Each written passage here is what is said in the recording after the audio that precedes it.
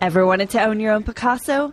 Now you may have a chance. An online raffle is offering art lovers a once-in-a-lifetime opportunity to own one of Picasso's original works for just €100 or $135 a ticket. Quite a steal if you consider that the Cubist piece, Man with Opera Hat, is valued at about $1 million.